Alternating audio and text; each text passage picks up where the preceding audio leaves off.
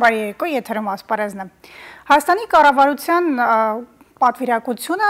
փոխվարչապետի գլխավորությամբ Լոս Անջելեսում էր եւ այստեղ հանդիպումներ էր անցկացրել բազմաթիվ գործարարների հետ։ Այդ հանդիպումներից մեկը կազմակերպել էր Լոս Անջելեսում գործող հայ-ամերիկյան բիզնես խորհուրդը եւ այսօր խորհրդի նախագահ Ալեք Բաղդասարյանի հետ կզրուցենք ձեռք բերված պայմանավորվածությունների մասին։ Մնացեք մեզ հետ։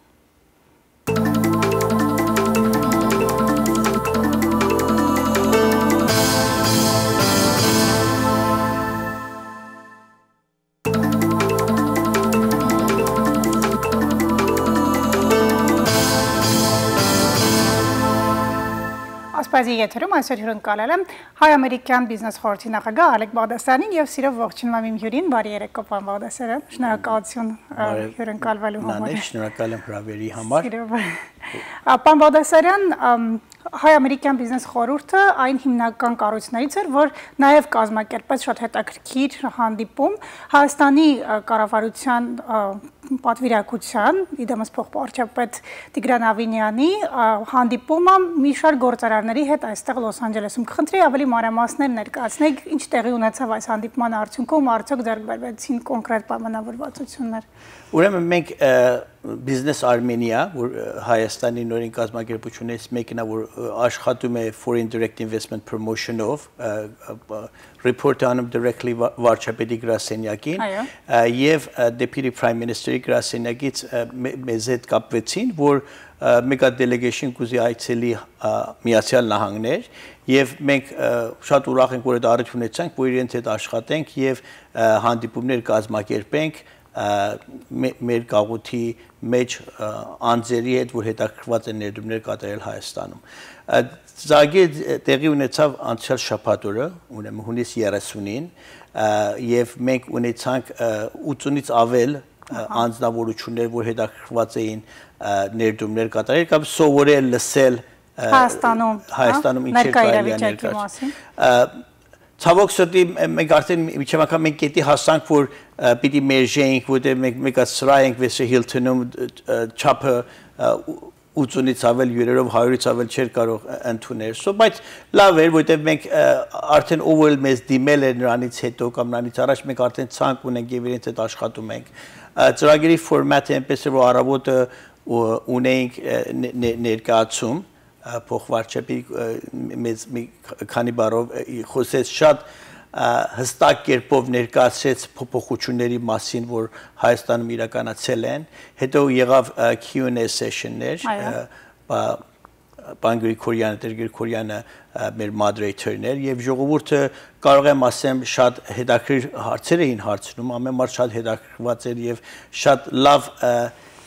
brainstorming session եղավ, այսինքն նյութ բացում եւ լսում ենք շատ candid comment-ներ եւ սովորում ենք մտլորոդի մասին Հայաստանում տնտեսական իրավիճակի ներդրումային դաշտի, այո։ Երեկոյան ունեցանք ճաշեն հետո ունեցանք մեկ հատ presentation, information technology transportation փոխնախարարի մեկ ժամ ներկայացում եւ նայած ունեցինք round table-ներ economic բանից ունենք մենք փոխնախարար promotion investment-ի ունենք IT-ից եւ ունենք business Armenia-ից եւ diaspora-ից deputy minister-ներ ուրեմն round table-ներ եղավ նորեն հարցաքննումներ բայց ինքը պարոն Ավինյանը ունեցավ one-on-one meeting-ներ այն անձնավորությունների հետ որ հետաքրքրված էին նորեն մենք այդտեղ ստիպված ելանք ցանկի վրայից անցնենք քննարկենք ամեն անձի ծրագիրը որ տեսնենք ումերին կարող ենք այդ հնարավորություններ տանք եւ որոշ անձերը այնպես եղավ որ իրենց խնդրեցինք դիմեն խոսեն Business Armenia-ի անձի հետ կամ իրենք խոսեն տարբեր անձնավորություններ որ կային մեծ այդ chief of staff-ը որ կարողանանք վերջապես ամեն անձ այդ առիթ ունենա խոսի ծանոթությունը ծանոթանա անձնավորությունների հետ եւ իրենք շատ համեստորեն լսեցին, պատասխանեցին եւ շատ լավ մթնոլորտ էր։ Ովքեր են այցելները, այսինքն միայն հայ գործարարներ են, թե կան նաեւ օտար գործարարներ։ Ուրեմն մեր ծրագիրը շաբաթ օրվա մենք կենտրոնացել էինք հայ բաների հետ, բայց նաեւ կային ոչ հայեր։ Ծրագիրը անգլերենով էր, բայց մեծամասնության հայեր էին։ Նրանից մի օր առաջ մենք հիպատոսանում նաեւ յուրընկալել էինք California Consulting-ի հետ ամերիկացի businessman-ներին եւ տարբեր association-ներին հիպատոսանում։ Եվ այս հանդիպումներից հետո կարելի է ասել մոտավորապես թե հայ եւ ոչ հայ գործարարները հատկապես որ ոլորտներում են ցանկանում, որ ոլորտներն են նրանց գայթակղում Հայաստան ներդրումներ կատարելու։ Ուրեմն այն որ բարձ էր խոսակցություններից եւ այն էր որ IT-ն դեր համարվում է մեկ հատ առաջնահերթ ինդուստրիներին, որ Հայաստանում միշտ եղել է եւ նաեւ արձագանքվեց որ լինելու է այն ինդուստրիներին, որ Հայաստանի կառավարությունը վրա շատ ավելի ֆոկուս անում եւ ինձ թվում է որ ունենալու ենք ծրագրեր, որ կարողանանք ճիշտ կերպով հզորացնենք այդ ինդուստրին Հայաստանում IT-ում։ Իսկ IT-ից բացի, տեղեկատվական տեխնոլոգիաներից բացի, որ ոլորտներով են։ Engineering-ի կար, նաև engineering-ի մասին շատ խոսվեց, tourism-ի մասին խոսվեց, agriculture-ի մասին խոսվեց, տարբեր քննարկումներ եղավ, բայց research and development շատ խոսվեց, որ ինչ հաջողություններ են ունեցել national summit եւ ուրիշ կազմակերպություններ Հայաստանում։ Շատը ինձ թվում է, որ այս պահին Հայաստանում ապրող brain power-ի վրա ենք հիմնվում, որ համոզված է կառավարությունը, որ դա մեկ հատ value add-ներ են Հայաստանի, որ երբ որ մեկ հատ կազմակերպություն գալիս է Հայաստան կարողանում է բարձր վարձերով անձնավորություններ բարձի եւ իրենց աշխատանքի վրա։ Բայց նաեւ կարեւոր է ինչպես հողագործություն, բան agriculture ամենը քննարկվեց եւ խոսվեց։ Շատ լավ, իսկ կոնկրետ պայմանավորվածություններ թեկուզ նախնական ձեռք բերվեցին։ Ինչու, այսինքն նման պայմանավորություններ մեկ օրվա ծրագիր չի, շատ հազվագյուտ լինի, որ մի օքի մի օր գա որոշի, այս վաղը $50 միլիոն չեք եմ դնում։ Process-ը այն պահեն, որ մի օքի որոշում է, որ ուզում եմ ներդրում կատարեմ, միջև ինքը ներդրումը կատարվելը, բնականաբար պիտի անցնի տարբեր փուլերից քննարկման եւ այլ։ Եղավ, բայց այդ process-ի արագընթաց ինչպես են կարող ավելի արագ տանենք, կապվում է, ասենք, ունենալ ճիշտ կազմակերպություններ support mechanism Հայաստանում եւ ժողովրդի մեջ լինի այդ երանդը ուժը, որ այո ուզում ենք անենք։ Իմ կարծիքով հիմա այս պահին Հայաստանը այդ կողմեն թե կառավարությունը, թե ժողովրդի այդ մոմենտումը, որ ունեն մեր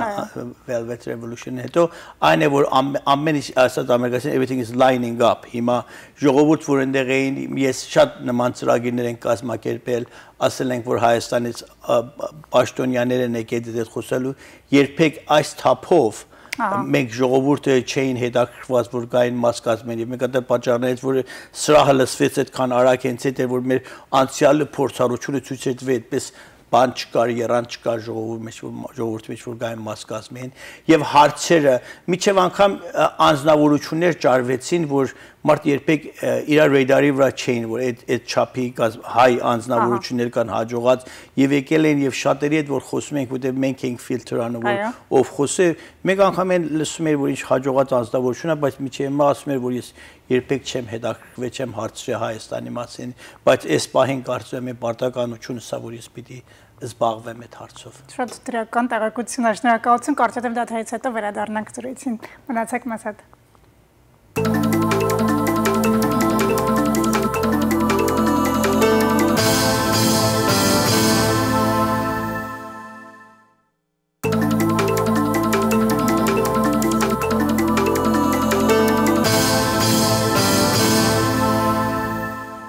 Ասպարեզի եթերում շարունակում եմ զրույցս հայ-ամերիկյան բիզնես խորհրդի նախագահ, համայնքում շատ հայտնի բարերար գործարար Alec Baghdasaryan-ի հետ։ Պարոն Baghdasaryan, դուք մշտապես Հայաստանի անկախանալուց հետո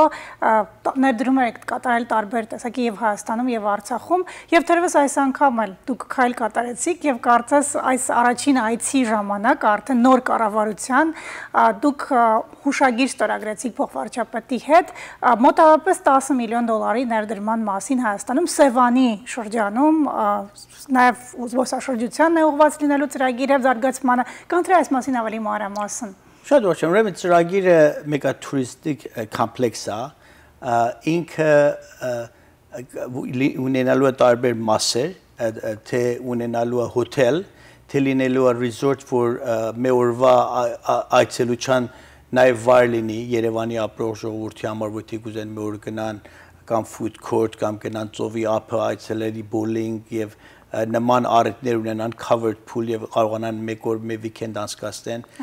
international touristների համար գդառնա մեկ հատ vacation destination ծովի ափում որ կարող են գնան եւ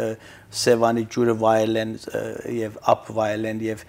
նաեւ օրեր անցկացնեն խոսեցել ենք Resort International timeshare-ի ծրագրով ունենալու է նաև տարածք որ կարելի է վաճառել եւ տուներ որ ով ուզում է սեփական տուն ունենա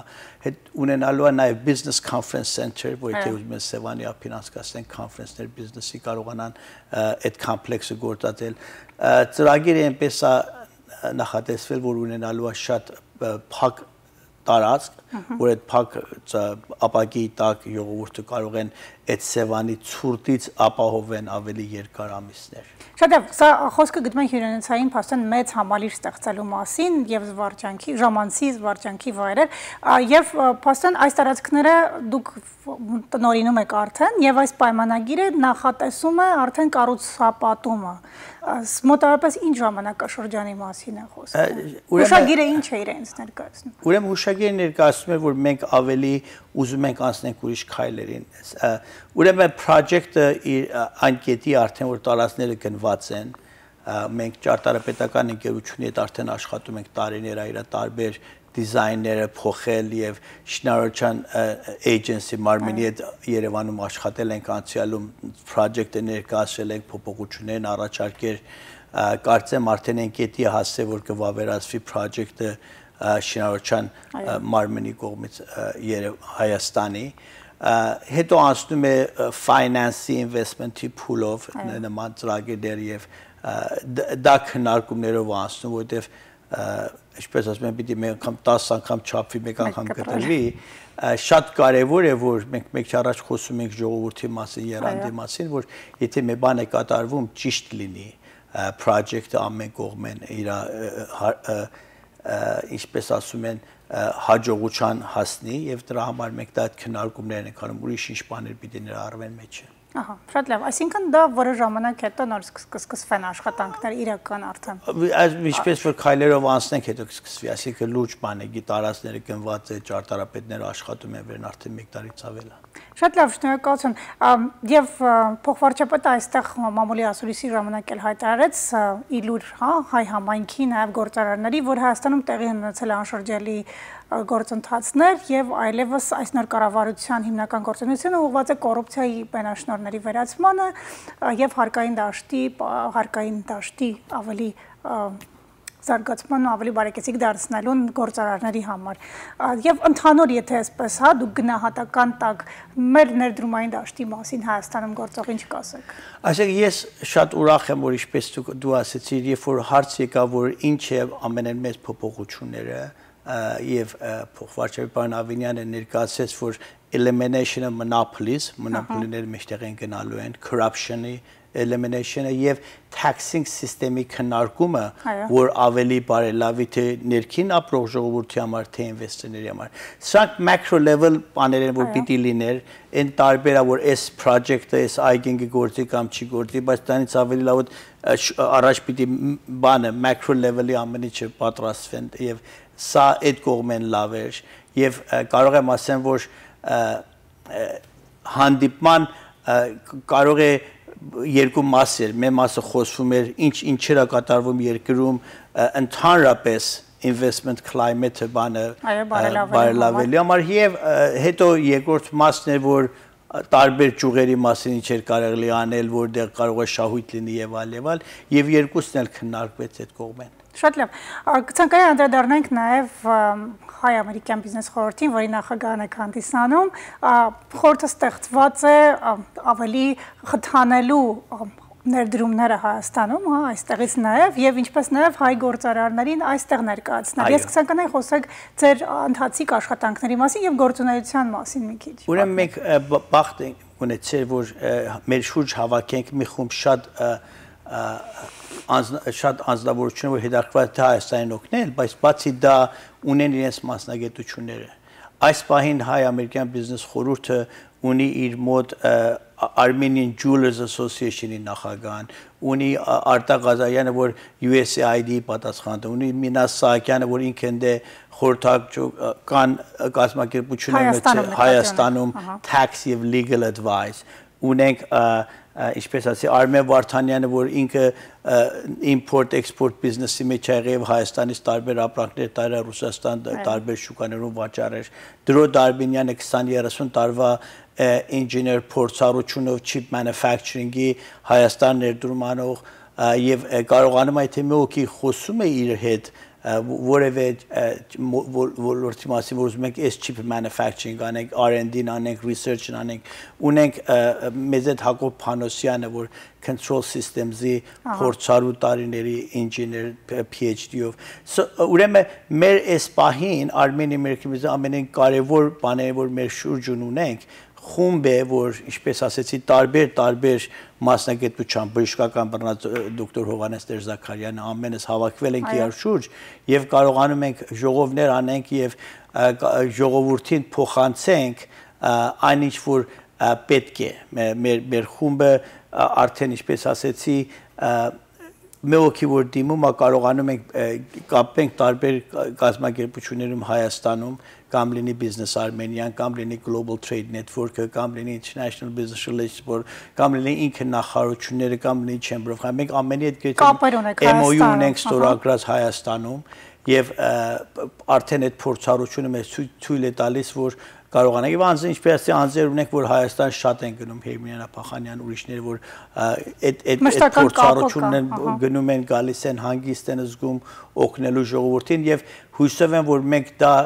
ցույց տանք ժողովրդին, որ մենք այստեղ ենք իրենց օգնելու համար, այդ հնարավորությունը ստեղծելու համար, որ իրենք հանգիստ զգան, ունենան մի հոգի Լոս Անջելեսում, որ կարող են դիմեն եւ մեր գործն ալինը որ you're in good hands իրաց տանենք եւ ճիշտ տեղ իրաց ներկայացնենք որ այսինքն մասնագիտական նրանց խորհրդատվություն եք տրամադրում ինչպես նաեւ ուղղորդում եք Հայաստանում իրենց եւ այստեղ ենք եթե որևէ հարց ունեն որևէ խնդրի դիմաց են կանգնած ճիշտ ազերին դիմենք եւ իրենց հարցերը լուծենք շատ լավ շնորհակալություն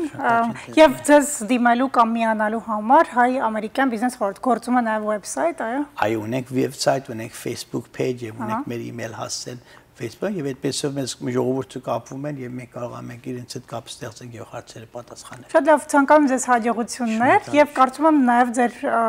խորհրդի մյուս անդամներին առիթ կունենանք հյուրընկալելու եւ ավելի մանրամասն խոսելու տարբեր ոլորտներում արկա հնարավորությունների մասին։ Շատ լավ գաղափար է, որովհետեւ ամեն ոլորտի մասին engineering-ին բռնած միջև real estate բան մենք ունենք անձեր որ կարող են կան եւ պետք եղած ավելի դիթեյլ կերպով տվյալներ փոխանցեն։ Շնորհակալություն, ձեզ կգին եւս մեկ անգամ հաջողություններ եւ կարծում եմ շուտով կհանդիպենք։ Սիրելի հեռուստատիտողներ, ես հրաժեշտ եմ տալիս Ալեք Բաղդասարյանին, սակայն մնացեք մեզ հետ հաղորդման հաջորդ հատվածում, ինձ ձեզ նաեւ սպասում են հետաքրքիր հյուրեր մշակութային ոլորտից։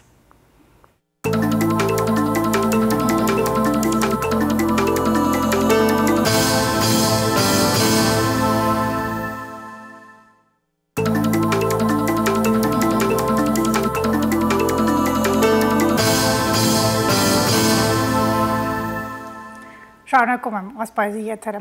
Սիրելի հեռուստատիտողներ, այս տարի լրանում է բոլոր հայերի մայրաքաղաքի Երևանի 2800-ամյակը եւ այս առիթով նաեւ Գլենդելում է նախատեսված շատ հետաքրքիր ձեռնարկ ցուցահանդես, որի մասին կզրուցեն նախաձեռնողները, կազմակերպիչները եւ սիրով ներկայացնում եմ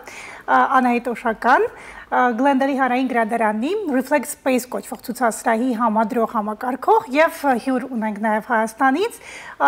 Երևանի քաղաքապետարանի զբոսաշրջության վարչության պետ Գևորգ Օրբելյան։ Սիրով ողջունում եմ ձեզ մեր տաղավարում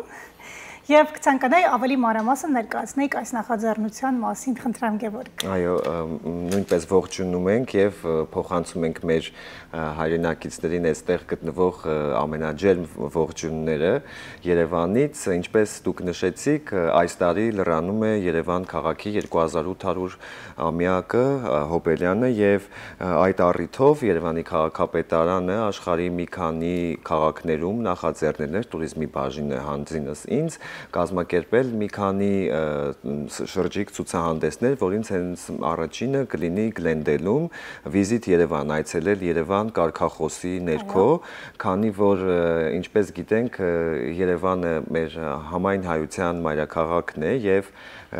շատերը Գլենդելում ապրողները մշտապես գալիս են, ուղղակի այս ցուցահանդեսը միտված է նաև որպեսզի այն հայերը, ովքեր ունեն ընկերներ, ծանոթներ, բարեկամներ, հարազատներ, նաև այլ ազգիների հետ են շփվում, կարողանան նրանց նույնպես հրավիրեն Երևան եւ սեպտեմբերի 29-ին եւ 30-ին Երևանում հանդիսավորությամբ նշվելու է մայրաքաղաքի հոբելյանական այդ միջոցառումները եւ ցուցահանդեսները հենց մեկնարկում ենք, որպեսզի մարդիկ եւ հայությունը ավելի առավել ճանաչի մայրաքաղաք Երևանը, քանի որ աշխարհում շատ քիչ քաղաքներ կան այս հնամենի, այսպես ասած, տարիքով։ Ցուցահանդեսում ներկայացված կլինեն շուրջ 50 լուսանկարներ արխիվային, այդ թվում հենց Երևանի պատմության թանգարանի հավաքածուից, որ պահպանվում են, ժամանակակից Երևանից տեսարաններ, խորհրդային Երևանից տեսարաններ, քանի որ հենց այստեղ էլ ապրող սերունդները տարբեր մաս են կազմում հենց այդ Երևանի եւ ամեն մեկը ունի իր մասնիկը այդ Երևանի եւ կարծում եմ այցելուները կարող են տեսնել իրենց նախասիրած Երևանը, որովհետեւ հին շարք հիմնականում ներկայացնում են նաեւ հին հայտնի լուսանկարիչներ, իսկ խորհրդային շրջանը արխիվային լուսանկարներ, իսկ նոր Երևանը արդեն ներկայացնում է գունագեղ, ջերմ, լուսավոր, կա շարք նաեւ գարուն, աշուն, ամառ, ձմեռը Երևանում, գիշերային Երևան, երեկոյան Երևանը, որը առավել հրապուրիչ է, գիտեք, ամռան օրերին, շատ զբոսաշրջիկներ են այցելում եւ մենք ուզում ենք այնպես անենք, որ մեր քաղաքը մշտապես լեցուն լինի բազմահազար զբոսաշրջիկներով, ովքեր գնան եւ նորից վերադառնան, որովհետեւ ամեն քաղաք իր յուրօրինակ հյուրընկալություն ունի եւ այդ թվում հենց Երևանը ոչ մի բանով չի, այսպես ասած, առանձնանում այդ հյուրընկալության եւ ջերմ հայերից։ Նույնիսկ կարելի ասել ամենաջերմերից, այո, ամենահիններից, այնպես։ Այո, եւ համագործակցելով մեր այստեղի Գլենդելի գործընկերների հետ, հենց ցուցահանդեսը բացի այն, որ լուսանկարները կներկայացնեն ամբողջ Երևան քաղաքը, թե պատմությունը, քանի որ մենք տարվա ընթացքում անցկացնում ենք նաեւ փառատոններ, օրինակ Տարազի փառատոն, ազգային ավանդույթները բարձրացնող, զարգացնող, ունենք կազմակերպում ենք Ձմերուկի փառատոն, Գարեջրի փառատոն, Համով ֆոտով Երևան ուտեստների ազգային, այսինքն այս ամեն ինչը միտված է զարգացնելու հենց միջոցառումային զբոսաշրջությունը ամռան ընթացքում Երևանում եւ այս լուսանկարների միջոցով հենց Երևանը կդիրքավորվի հենց այդպես որպես ժամանցային, հետաքրքիր գիշերային կյանք ունեցող քաղաք։ Իսկ ցուցահանդեսի մյուս հատվածը կներկայացնեն հենց տեղացի արվեստագետների աշխատանքները, որոնք ներկայացնում են Երևանը, դրա մասին առավել մանրամասն կպատմեն մեր գործընկերները այստեղ, որ կարծում եմ երկուսը միասին շատ գեղեցիկ համադրություն է ստացվել եւ սիրով հրավիրում ենք բոլորին ներկա լինելու այդ օրը Հուլիսի 11-ից 22 սեպտեմբեր եւ պաշտոնական բացումը կլինի հուլիսի 13-ին ուրբաթ օրը։ Շատ լավ, այս մասին մենք եւս մեկ անգամ կհիշեցնենք վերջում հաղորդման ավարտին։ Այս բան կցանկանայի, որ սա բացառիկ է, կարծում եմ, որքան եւս ես եմ տեղյակ նման համագործակցությունը։ Կցանկանայի խոսենք այս համագործակցության մասին Անահիտ, ինչպես ստեղծվեց եւ ինչ է լինելու այդ համագործակցության արդյունքում։ Խնդրելիք առիթ մներ կարծեմ եւ մեր քաղաքապետը Զարես Սինանյանը երբ Հայաստան էր եւ կապի մեջ եղան Գևորգի հետ իրենց գրասենյակում եւ մտածեցին, որ խնդրելիք առիթ է, մենք ունենք ցուցահանդես վայր գրատարանը կա եւ խնդրելիք նորտեղ Reflect Space Gallery-ին, so երբ որ առաջարկեցին, անմիջապես մտածեցինք հոյակապ գաղափար եւ ինչու՞ չէ tourism Հայաստանի քաչալերենք, նշենք նաև 2800 ամյակը, նշենք նաև արվեստագետները, որ ունենք Հայաստանից, որ նաև ապրում են մեր Ամերիկա, Los Angeles, Այստեղ են ապրում, բայց երևանցիներ են եղել ժամանակին։ Շատերը երևանցի են, այո, կարծեմ բոլոր 8 հատը, well, no, մեծամասնությունը Հայաստանից են, Երևանից, բնիկ Երևանից, ինչպես ես, հավանաբար Gevorg. Այո, ես նույնպես։ Բոլորը, so արիցից օգտվեցինք եւ շատ կարճ ժամանակաշրջան, բայց կարճ ժամանակում եւ կարճ ժամանակաշրջան պիտի լինի ցուցահանդեսը, բայց շատ լավ արիթ էր ներկայացնել արվեստագետները եւ մանավանդ որ Reflex-ը այդ ցուցասրահը, որի համադրողներն եք դուք եւ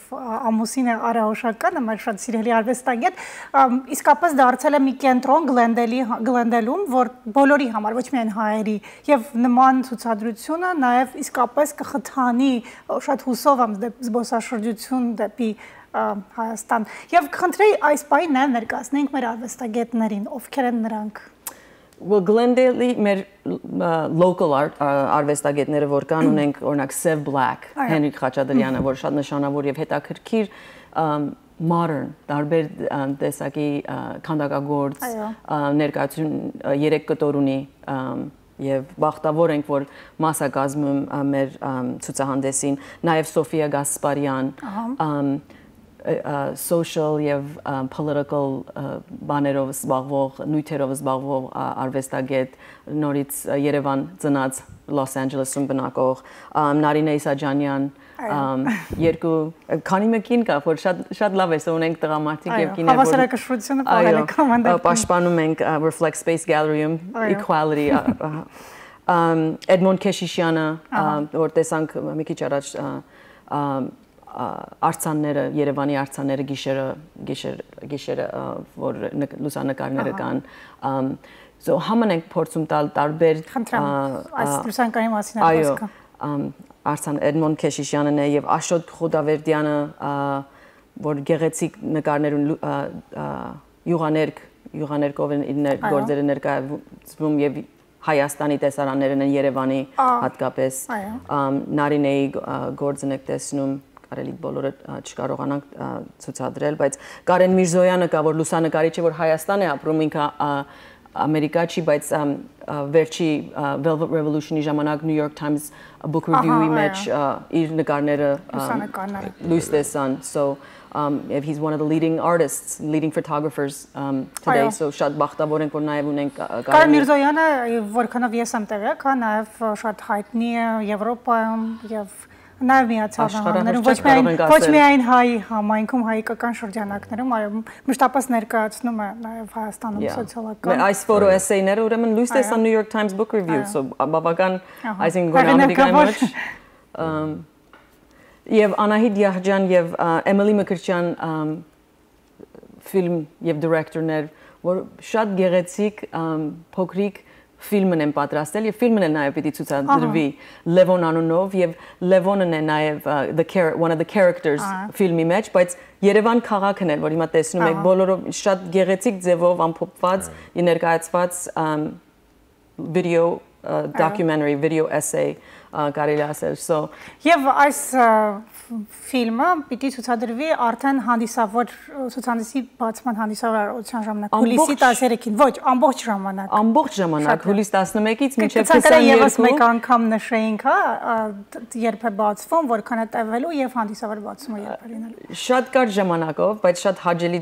կարծեմ ցուցահանդես պիտի լինի, որ հուլիս 11-ից մինչև հուլիս 22 եւ բացումը պիտի լինի ուրբաթ հուլիս 13 ժամը 7-ից մինչև 9 Եվ գրատարանը հիմա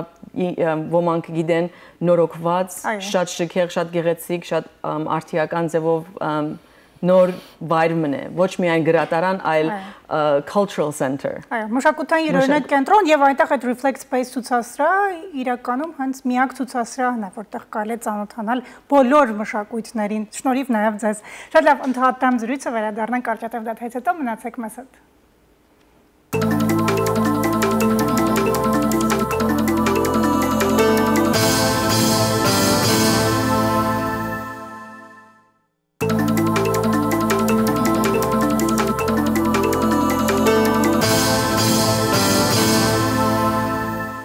Սերիոզայտողներ, այս տարի նաև Գլենդելում կնշվի մեր բոլորի մայրաքաղաք Երևանի 2800-ամյակը եւ շարունակում եմ զրույցս, թե ինչպես է տոնվելու այստեղ իմ հյուրերի հետ։ Գլենդելի հանրային գրադարանում գործող Reflex Space ցուցասրահի համադրող համակարգող Անահիդ Օշական։ Այս ցուցահանդեսը բացառիկ էր բնույթով, նաև ձևաչափով, հա, ձեր ընդունված սովորական այլ ծրագրերից։ Խնդրում պատմեք ինչով է բացառիկ եւ մի քիչ նորից վերհիշենք, հա, ձեր գործունեության մասին։ Անշուշտ, ուրեմն Reflect Space Gallery-ին ցակումն էր 10 տարի առաջ, որ ժողովուրդը պահանջեցին քաղաքից, որ մենք տեղը պետք ունենք հայերս, որ խոսենք օրինակ մեր ցույցերի մասին, մեր ցեղասպանության մասին, քաղաք մեզի տեղ նշեք, 10 տարի հետո եւ որ գրադարանը նորոգեցին, որոշեցին, վաու, շատ լավ արիթ է, տեղ է, վայր է, որ կարողանանք ցուցահանդես or gallery space դնել եւ այդտեղ կարող ենք այդ նյութերով զբաղվել։ Նախ դրել էին անունը օրինակ remembrance room, օրինակ հիշել, բայց դրանից հետո մենք անունը նշեցինք Reflect Space, ու արիթ կունենան ժողովուրդը գալ եւ ինչ ցուցահանդեսներ որ լինեն եւ ցուցահանդեսները նվիրված են social injustice, human rights violations, genocides, այդպիսի նյութերով համամարտկային ամբողջ աշխարհի ժողովրդական ամեն տեսակ եւ մենք սկսանք առաջի ցուցահանդեսը հայկական ցեղասպանության մասին landscape of memory կոչված անցյալ տարի ապրիլ 24-ի շուրջ եւ ամեն տարի պիտի նշենք ցեղասպանության մեր հայերի ցեղասպանության ցուցահանդեսով so երկրորդ տարին ունեցանք երկրորդ ցուցահանդեսը եւ հաջորդ տարին եւ միշտ բայց տարվա ընթացքին նաև կունենանք ուրիշ նյութեր օրինակ comfort women որ ճապոնական sex slavery որ ունեցանք ամերիկյան African American experience-ը նաև ստրուկների մասին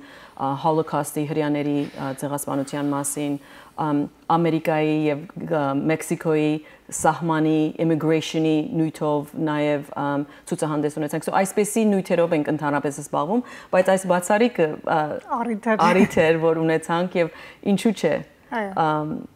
Շատ լավ արիթ է եւ Glendale-ը, այսինքն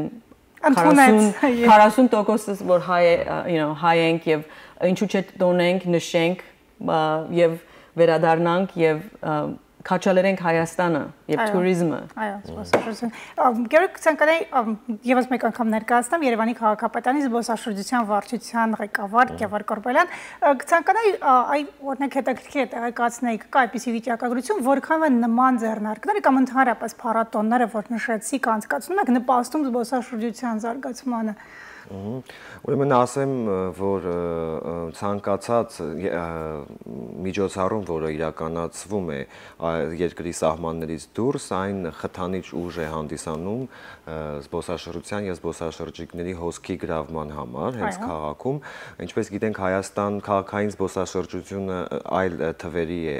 այսպես ասած, ուսումնասիրությունները ցույց տալիս, բայց մեր բազային մայրաքաղաքը հենց Երևանն է եւ հիմնական կապող միջոցը դա օդանավային ճանապարհով են գալիս եւ ստատիստիկ տվյալները վերջին տարիներին բավականաչափ աճ է գրանցվել եւ այժմ անգամ արևելյան եւ արաբական ծոցի երկրներից են շատ այցելում Հայաստան, Երևան եւ վերջին տարիներին էլ հենց այդ փորձը, որ Երևանի քաղաքապետարանի մեր հենց բաժինը զարգացրել է միջոցառումային փառատոնային զբոսաշրջության զարգացումը քաղաքում, որոնք որ միտված են հենց ավելացնելու այդ հոսքերը եւ հետաքրքրություն դեպի մշակույթը ներկայացնող այլ ձևաչափերով, որը որ հաջողվում է, օրինակ այս տարի մենք ունենալու ենք Երևանում նաեւ Տարազ Fest փառատոնը, որ արդեն 4-րդ անգամ է իրականացվում, որտեղ անգամ Իսպանիայից կան հետաքրքրողներ, որոնք ուզում են գալ եւ մասնակցել եւ ներկայացնել իրենց հագուստներով ազգային, որտեղ Տարազ Fest-ն էլ ուղղված է հայկական ազգային զարդանախշերի այդ հանրահրճակումը եւ ներկայացումը նոր ձևաչափով, հենց մոդելն է, երկու մասից է փառատոնը բաղկացած լինում։ Երբ է փառատոնը, գուցե բարձիկ լինեն։ Օգոստոսի 4-ին, այո, օգոստոսի 4-ին Երևանում։ Ժամանակ կա, բայց կարող եք հասցնել։ Օգոստոսի 18-ին ունենք անգամ գարեջրի փառատոնը, որը նույնպես միտված է, ասում եք, չէ, հայերը հին գարեջուր արտադրողներ են, ունեինք նաև Երևանի գինու օրերը փառատոնը մայիսին, այսինքն նման միջոցառումները յուրաքանչյուրը ամեն մի երկրի զբոսաշրջության զբոսաշրջիկի համար հետաքրքիր օրինակ մայիսյան այդ տոներին գինու օրերը համընկնում է եւ շատ ռուսներ են գալիս։ Եվրոպացիները հիմնականում այլ ամիսներին ամառվա գալիս են, ինչպես գիտենք Ամերիկայից շատ հայեր գալիս են։ Բացի հայերից կարող է կա վիճակագրություն արդյոք բացի հայերից Ամերիկայից կան այլ ազգիներ, որ գալիս են։ Իհարկե, մենք ստատիստիկ տվյալներ կան եւ ես ուզում եմ նաեւ նշել, որ Երևանում վերջերս բացվեցին երկու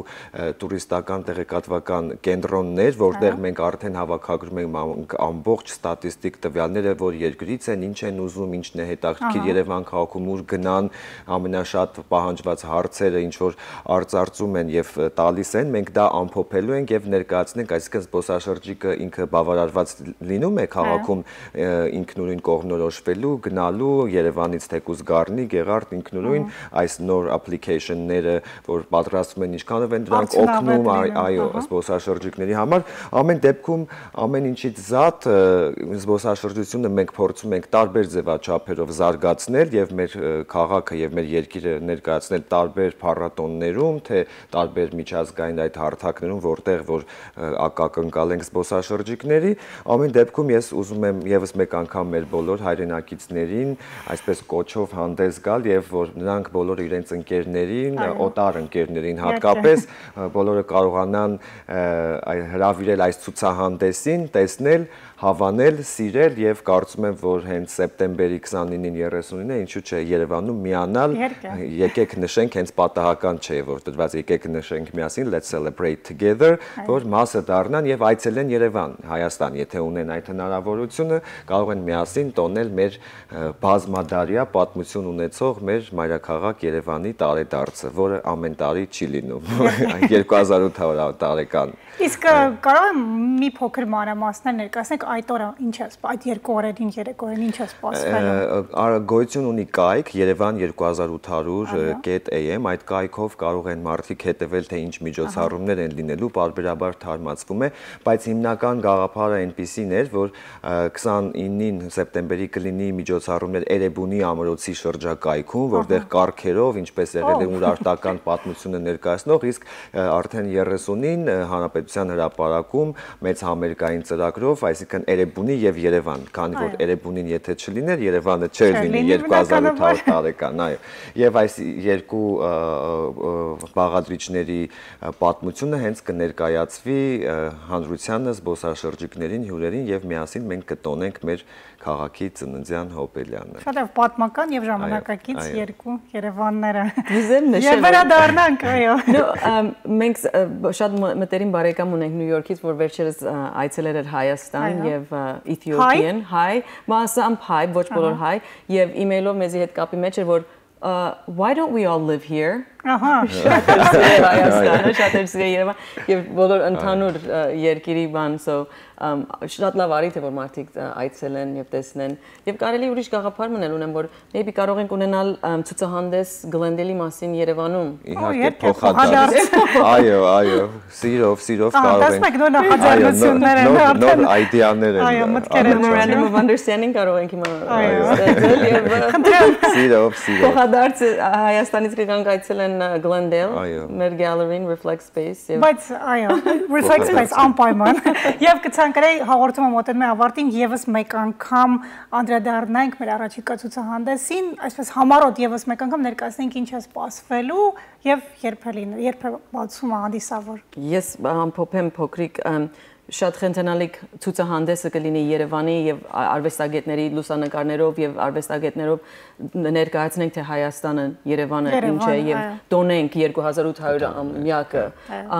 հուլիս 11-ից կսկսի ցուցահանդեսը մինչեւ հուլիս 22 եւ բացումը կլինի հուլիս ուրբաթ հուլիս 13-ին 7-ից մինչև 9։ Եվ կարելի հանդիպել նաև այնտեղ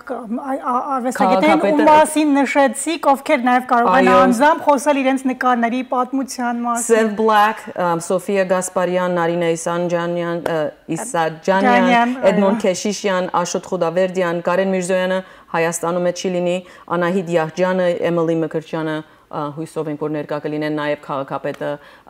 Զարես Սինանյանը, մեր սիրելի քաղաքապետը, որ աշխատանքը եւ գործը շատ առաջ է գնացել եւ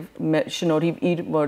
իրեն որ ունենք մենք reflect այս համագործակցությունը նաև հնարավոր դարձավ այս ցուցահանդեսը իրականացնել եւ խնդրեմ Գևորգ ձեր City Council-ից եւ այլ շատ մտավորականներ, արվեստագետներ, ես ակնկալում եմ որ բազմամարդ կլինի տարածքը եւ ես ինքս էլ այնտեղ կլինեմ եւ կարող եմ նաեւ պատմել ներկայացնել Երևանյան այն նկարներ այն մարդկանց, ովքեր հետաքրքրություն ունեն, սիրով կսպասենք բոլորին, որպեսզի միասին այս փոքրիկ իրադարձությունը շքեղ նշենք։ Նշենք, այո, մենք էլ այստեղ նշենք մեր սիրելի Երևանի 2018 ինչպես նաև ինչպես տեղեկացա նաև ձեզնից հաճելի հիշողություններ կլինեն տարբեր ժամանակների Երևանն յուրաքանչյուր տարիքի, հա, ներկայացուցիչ կարող է գտնել իր Երևանը, ինչպես նշեցի, Գևորգ ակնկալում ենք նաև սերիոսատողներ, որ դուք ձեզ հետ կբերեք նաև ձեր ոչ հայ ընկերներին, որպեսզի եւս մեկ անգամ ներկայացնենք մեր սիրելի մայրաքաղաքը, մեր հայրենիքը եւ նպաստենք ինչու՞ չէ նաև այդ դեպի հայրենիք եւ զբոսաշրջության զարգացմանը նպաստենք նաեւ յուրովի։ Շնորհակալություն, ձեզ ցանկանում եմ հաջողություններ, կհանդիպենք հուլիսի 13-ին ժամը 7-ին։ 7-ից մինչև 9։ Գլանդալի հարային գրադարանում։ Շնորհակալություն, սիրով։ Սերիոսատողներ այսքանով ավարտում եմ եւ ես ինքս նաեւ ձեզ հրավիրում եմ հուլիսի 13-ին ներկա գտնվելու այս գեղեցիկ ցուցահանդեսի բացմանը։ Հաճելի երեկո։